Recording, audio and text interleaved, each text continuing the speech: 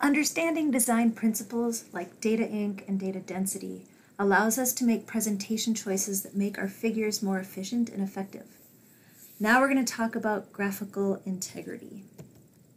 Statistics can lie, maps can lie, and even charts can lie. They lie and mislead intentionally, editorially, deliberately, ignorantly. They lie due to having the wrong data or insufficient amounts of data. Sometimes the graph maker just simply ignores conventions which can distort the messaging. One way to immunize yourself against making these mistakes and being taken in by faulty charts is to arm yourself with information and practice. Practice making and practice reading charts. I want to introduce this concept of confirmation bias. This is an inclination to reinforce our opinions using, in our case, numbers and charts. Charts can lie because we often read too much into them. Charts can only say what's actually on the page. The rest of it is our interpretation, and we have to be careful with that. Sometimes we let charts lie to us because we see in them what we want to see. Alberto Cairo said in his new book, How Charts Lie to us because we're prone to lying to ourselves. So it's about kind of surrounding ourselves with things that agree with our own opinion of the world. So here's a chart showing global average temperatures from 1997 to 2012. It looks very cyclic with no obvious trend, really just a fluctuating temperature that's changing by tenths of a degree. On its own, this isn't misleading if the chart's purpose is to illustrate global temperatures during this exact time period. But if it's being used to undermine education about climate change and is designed to imply that global temperatures naturally fluctuate, then it's misleading by data omission. It's showing partial data. We certainly have reliable data going back farther than 1997. Here's the exact same time period over on the right, and the data is showing the temperature anomaly, or the difference between global temperature and the average for a period of time within the time range. So it's a little bit different, but the trend is the same. And you can see that a trend line has even been sketched in. Showing that same section, but in the larger context, data going back to 1961, which is still an incomplete data set, the trend definitely changes. And if we look, hopefully you're familiar with a plot like this, global temperatures going back to 1880 when our record taking became more consistent and reliable. This broader time span puts the data in the most complete context that we have. So again, it's up to the creator to determine the message and execute the charts, execute them accordingly. Okay, another way that charts can lie is by breaking an absolute rule. Bar charts, the axis needs to start at 0, period. No exceptions. So this is an old example, but I include it just because it's convenient. It shows the graphic is designed to show the effects on tax rates if the Bush tax cuts were allowed to expire. It's pretty alarming looking, right? I mean, it looks like taxes are going to be 5 times higher. But wait, the value axis starts at 34% instead of 0. You don't do that with bar charts. Why?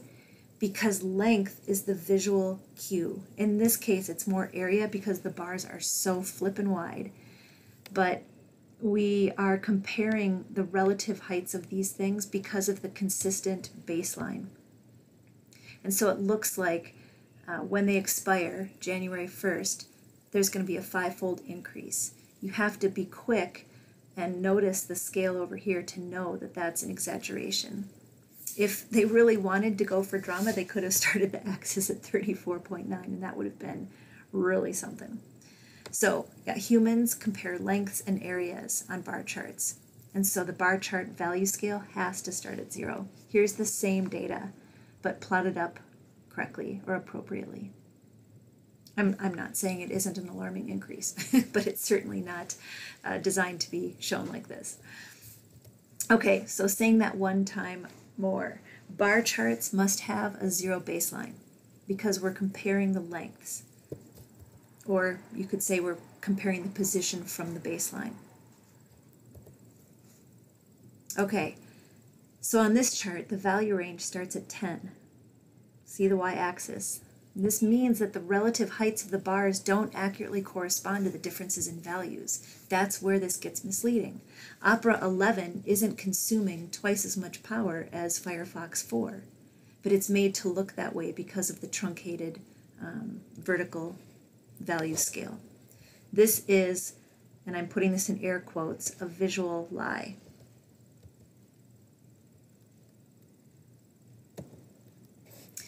Our eyes perceive differences, not absolute values. That's what's easiest for our brain to do, and we're going to talk about this a lot more specifically later. And it's important to know that we perceive differences proportionally. So the difference between the two bars seems greater when they're smaller. It's because we're looking at the percent difference. And so this is another reason why it's so important to have bar charts that start at 0. Just so you know, there are alternatives to bar charts that will alleviate the need to start the value range at 0. But again, it comes down to your messaging. So these two plots are showing the same data. The horizontal bar chart on the left with the scale starting at 0. And on the right, it's the exact same data, but the values are being represented by lines marking the salary values. But because we're now only reading the position along a common scale, we don't need to start the value scale at 0. Because our brain isn't encoding a length of this thing, it's encoding a position. So I'm going over a lot of examples and trying to use the same rhetoric and hoping that it'll start clicking. But it really, they're both completely correct the way that they are. But the line markers exaggerate the differences between the salaries a lot more, which may help with your messaging or may work against you depending on what story you're trying to tell. So bar chart rules of thumb. Begin the scale at 0, period. It says comma. It should be a period. You should end the scale a little above the highest value. There should be something a little bit higher than the tallest bar. And the beginning and ending values on the scale axis should have round numbers, and the intervals should be nice and round, not funky fractional things. Do we always need a 0 baseline? No. Don't become a slave to the 0 point on a value scale. Line charts don't need to have a 0 baseline. When we read line charts, we're comparing angles, and so we don't need to go to the 0. We're not misleading people. Another thing to be aware of. When you can control the axis scale, you need to do so wisely. Look at how much ink has gone into the detailed labeling of the temperature on the y-axis, from -10 degrees up to 110 degrees Fahrenheit. And yet none of these numbers are being used except the small range between 55 and 56 degrees Fahrenheit. In fact, most of the page isn't being used. This is almost comical, but this is a real chart that was put out there to debunk climate change. And this is a common chart to make, plotting temperature changes over time. And this one happens to be showing global temps in Fahrenheit for our current period of reliable record, 1880 to 2010, so not totally contemporary. So how and why is this misleading? It's intentionally exaggerating the rate of change in global temperatures. It implies that global temperatures have barely budged, and yet the problem with this is that we know that even these very small increases in global temperature are having massive, serious effects on natural systems all around the world. This is a very silly and dangerous chart, in my humble opinion. Okay, another thing to pay attention to when you're plotting things up so that you don't end up arbitrarily exaggerating or under-exaggerating. Aspect ratio. Aspect ratio is the ratio between the width and the height of a rectangle. So it's typically expressed as a fraction with the width divided by the height. So an aspect ratio of 1:1 describes a square. You guys have seen this on your TVs, your monitors. 4:3, 16:9 are classic landscape aspect ratios. When you apply this to a visualization, the aspect ratio describes the area that's occupied by the data in the chart, even if the overall chart area might be larger. So it really just has to do with how you're stretching the X and Y axis. The change in the aspect ratio means a change in the angle of the lines because the spacing of the plotted points gets stretched. So here you're looking at 3 different aspect ratios of the exact same data, and notice how the line segments have very different slopes. So the question is, which one's right? And unfortunately, I don't have a good answer for you. So altering the aspect ratio, as has been done to the data set shown on the left, really changes the appearance and maybe even the meaning of the data. Oopsie, sorry. So the top aspect ratio in A, this is one that exaggerates the height and makes the changes appear steep. And this might lead a reader to interpret the changes as more important than they actually are. When you exaggerate the width, it flattens the line, which can make the changes in the data seem small and insignificant. Sometimes you don't know the right thing to do, and you have to experiment a little bit. You definitely don't want to change aspect ratios just to conveniently make plots fit into open spaces on your page. You have to let the data drive your decisions. There aren't any specific rules for choosing an aspect ratio, kind of. There is a rule that if you're showing the same variable on both axes, like sometimes we do with temperature, for example, then you have to space both the X and Y axis the exact same. They need to be, it needs to be a square, basically. But it does depend on the nature of your data and the goals of your graphic, and just, I guess, most importantly, you need to be aware of the effects of aspect ratio. If you're a real stickler for rules, William Cleveland of the Cleveland and McGill's effectiveness rating things that I showed you last time, he had devised a rule called banking to 45 degrees, and that's what this is showing. It basically means using an aspect ratio that gives the slopes of our lines an average angle of 45 degrees. Why 45? Because most people can estimate that angle with a certain amount of accuracy. So you kind of want to shoot for overall angle of 45 degrees, but that's a little bit hard to employ sometimes. Okay. We talked about cumulative charts in a previous video, and so this is just a reminder that if you aren't aware of the difference between revenue and cumulative revenue, or if you don't give the chart your whole attention, even if it's just long enough to realize what you're being shown, you might be misled into thinking that, like in the first chart, that revenue is steadily increasing over time. But in fact, it's not, and we looked at an example like this before. So you need to be aware of cumulative charts.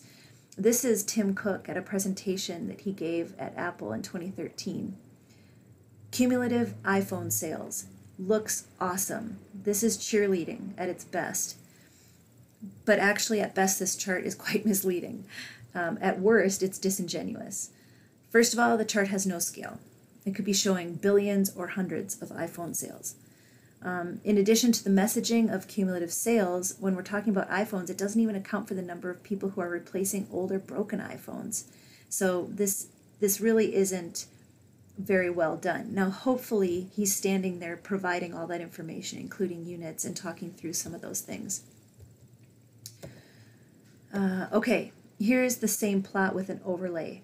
The overlay shows that although Apple can boast more than 400 million iPhones sold for all time, quarterly sales have declined over the last 3 quarters. You can see that here. It's also worth noting that the chart shown gives a preview of Apple's sales ahead of its 4th quarter earnings, and you can see that the change in slope probably implies that iPhone sales had continued to decline. I could look this up, but convenience.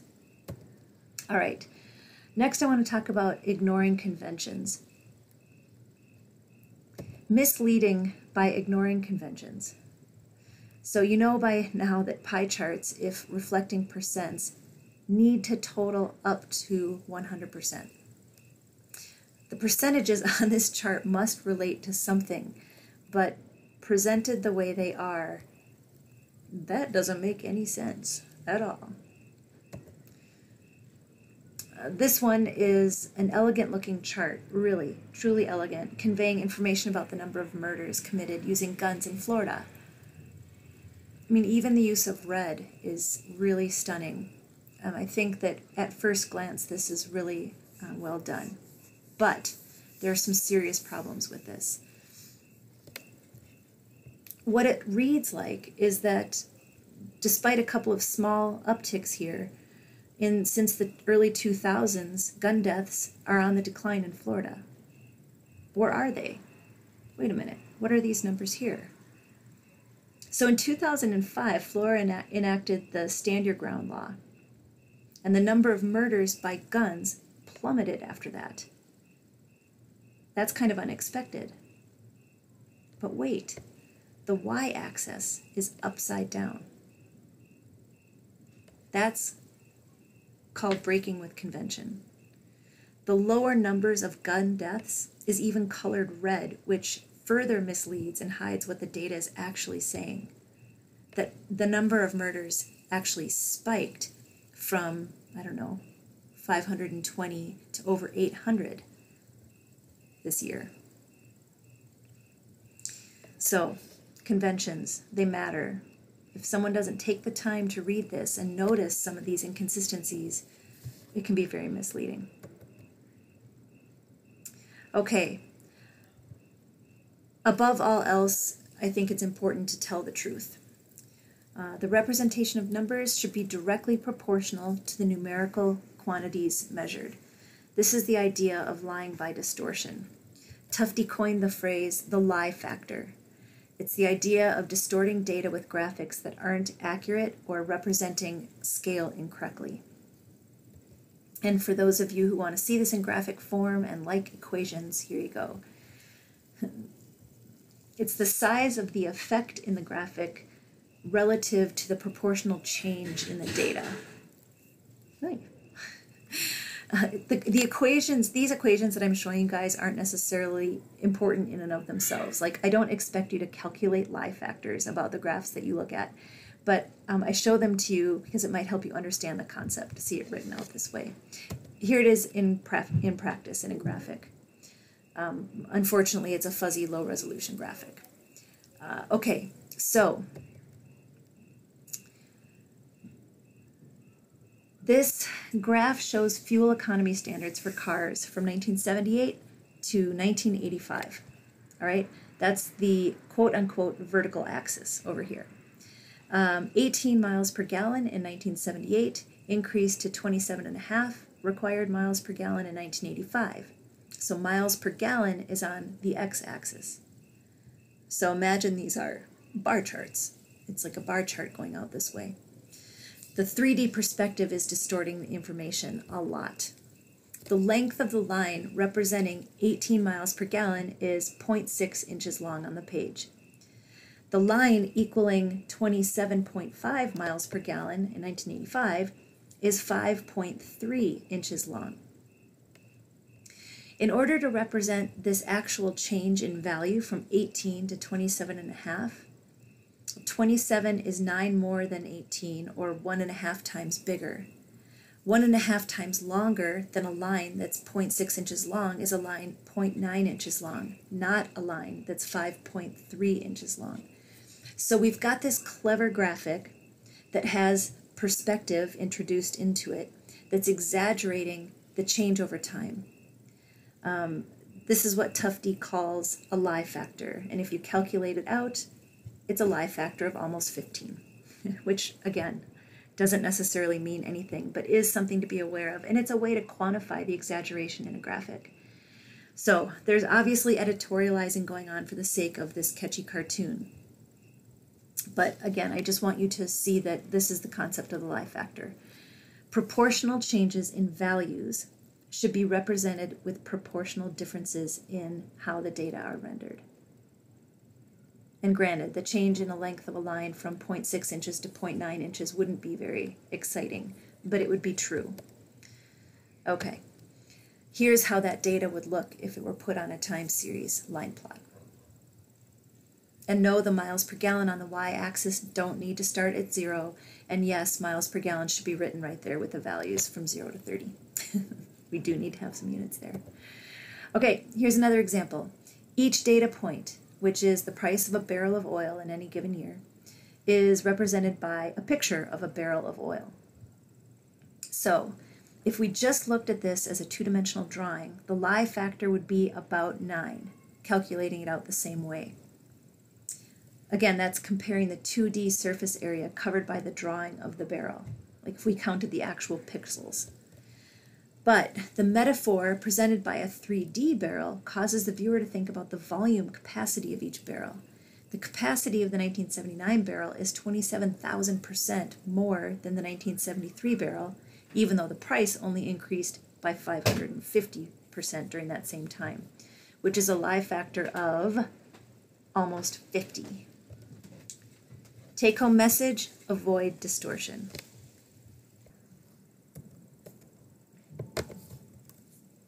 Okay, so here's a list of red flags, things to help you spot dubious charts. A lack of clear axis labeling. Your labels need to be, or your axes need to be labeled. Truncation of an axis so it starts or ends in a misleading place. Bar charts must start at 0. Numbers not adding up correctly, especially in pie charts. Breaking with known conventions. Poor use of a graph type, like making a series of bar charts when a line graph would be clearer. Cherry-picking data. Lack of temporal context. Bad graphic choices, like low contrast color choices or distorting perspective. Not including a title. Not having sources. Not having a legend for the information in a graph. These are big red flags. And I leave you with this doozy. Take a moment to spot the infractions. So this is a chart showing us job loss by quarter. We have a source, the Bureau of Labor and Statistics, but not really. The data may have been pulled by there, but it was pulled incorrectly and it was misused. So first of all, it says job loss by quarter. These aren't really quarters. The first, they're kind of randomly spaced time divisions. The first represents 8 or 9 months. The second one, 6 or 7 months. The next one is like 15 months. So they're not evenly spaced. Second, inconsistent Y-scale. Did you catch that? If we count the number of pixels between the change from 7 million to 9 million, it's 138 pixels. When we jump from 9 million to 13.5 million, it's 4.5 million jobs lost, represented by 172 pixels. So the proportion is not being shown correctly. That could be a simplification just to show the general upward trend, but it's definitely not good practice. It's going to make people doubt your work and mistrust. Now, granted, these kinds of images aren't up on the screen for very long, so the most that a reader can usually do is get a quick glance, and then you're left with that impression, and that's when the damage can get done. Most importantly here is that the title is incorrect. It says that these numbers are jobs lost by quarter. We already know it's not by quarter, but these also aren't jobs lost. Wait, what? Okay, so this is the actual graphic supplied by the Bureau of Labor Statistics.